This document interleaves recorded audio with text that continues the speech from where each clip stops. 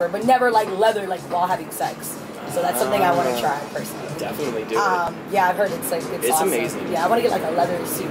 But yeah, so when I saw you, I was like, wow. I didn't even think that you were gay. I thought you were just like a guy out in leather. So I was very fascinated, and that's why I have pictures of you on my website. Because like I said, I was intrigued. I kind of knew about the community a little bit. You know what I'm saying? I figured it was a dom and stuff. I just didn't know. Oh, and something else. Can you explain the difference to anyone from furry fandom to pup? Because I thought it was the same. And I mean, there can definitely be a crossover there.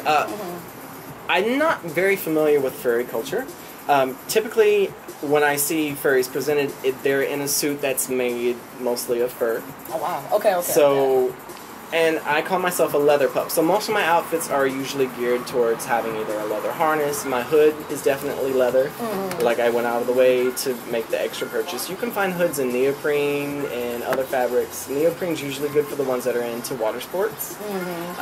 Not my thing, so I don't really need that. But leather has always just been a good connotation for me. Like, you just feel masculine in it. Yes, that's exactly like when I saw you. I was like, yeah, it's really nice. Very and to touch on that sense of otherness, like, and this is going to sound rude, so I do apologize to all my drag queen friends.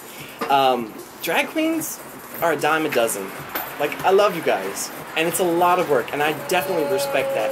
But it's not something I wanted to be a part of anymore. I wanted to be something other. And I definitely notice now, especially going out to predominantly drag-inspired events, that my otherness catches much more attention than all the queens, because you get lost in all the wigs and all the makeup and all the personalities, and then all of a sudden there's this guy in a pup hood.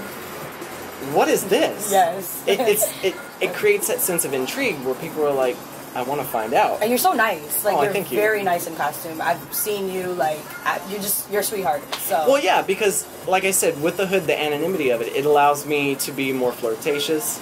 There's less stigma for me, I guess, to just approach somebody or bark at somebody and just come up and be like, pet me, you know, because I'm a pup. I want to be petted. Like,